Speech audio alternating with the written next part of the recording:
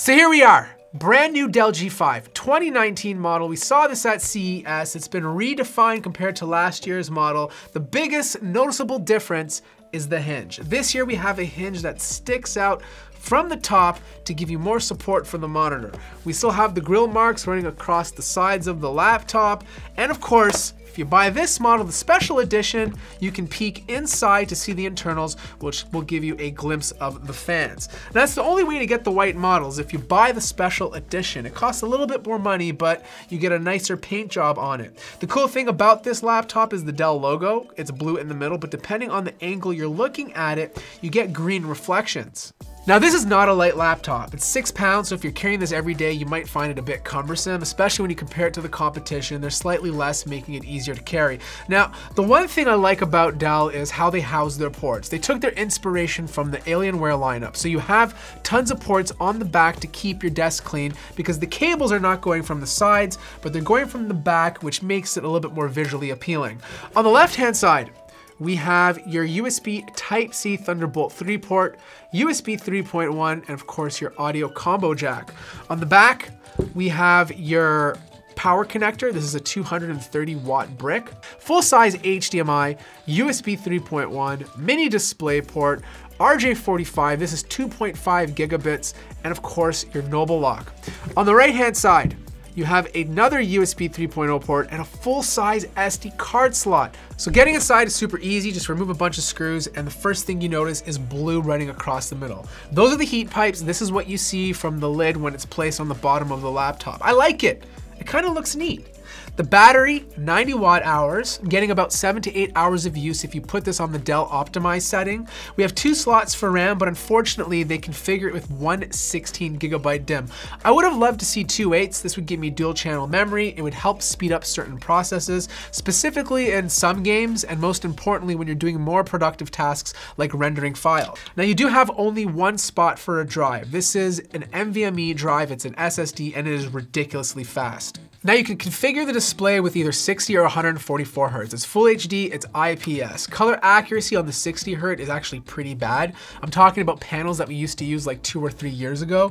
I don't know why they have such bad panels on these displays in 2019. It's fine for gaming, I just find it to be not as vibrant as other panels, but I wouldn't use this display to do content creation. If you're buying this, I highly suggest hooking it up to a more color accurate external monitor. Webcam. Still not the best. This is 720p. This is what it looks like. Fine for like streaming games because when you think about it, like your webcam is gonna be very, very small, but it's something I wouldn't want to have a video conferencing call on. Speakers are on the front of the laptop. They're not firing into your face, but more like into your breasts. You can still hear them, but it's not the best sounds. They're using dynamic equalization settings. You can fine tune them to make them a bit more pleasing, but they're not the best speakers. Especially when you're at like max volume, you can hear a little bit of distortion. Now, the big deal about this laptop is the performance. You're buying this because it has the RTX 2060. It's one of the best graphic cards you can buy right now for its price point. The problem is, this laptop overheats. It doesn't matter if I have it in the balanced optimization or if I have it under performance mode. It hits 100 degrees Celsius, it stays there, it thermal throttles, it power throttles, and it can't keep the CPU cool enough. I don't know what it is with Dell gaming laptops. The last few Dell gaming laptops I've reviewed have been complete hot messes, and it makes me really hard to recommend these products. I mean, Dell puts a lot of time and engineering into these things, and there's a lot of great things going for it. But when it comes to gaming, having a CPU get this hot is inexcusable.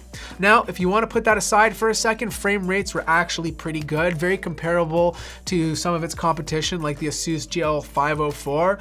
But overall, I mean, the whole heating aspect of it just really takes away from the overall experience. So finally we have the keyboard. It's not a bad keyboard, it's not my favorite keyboard for gaming. I actually find the keys to be a little bit too mushy and the space between them to be a little bit too wide. I do like the fact they include a numeric keypad, so if you're a student who needs to crunch some numbers, maybe need to count like how many, I don't know, oranges you ate in a day, you can do that now.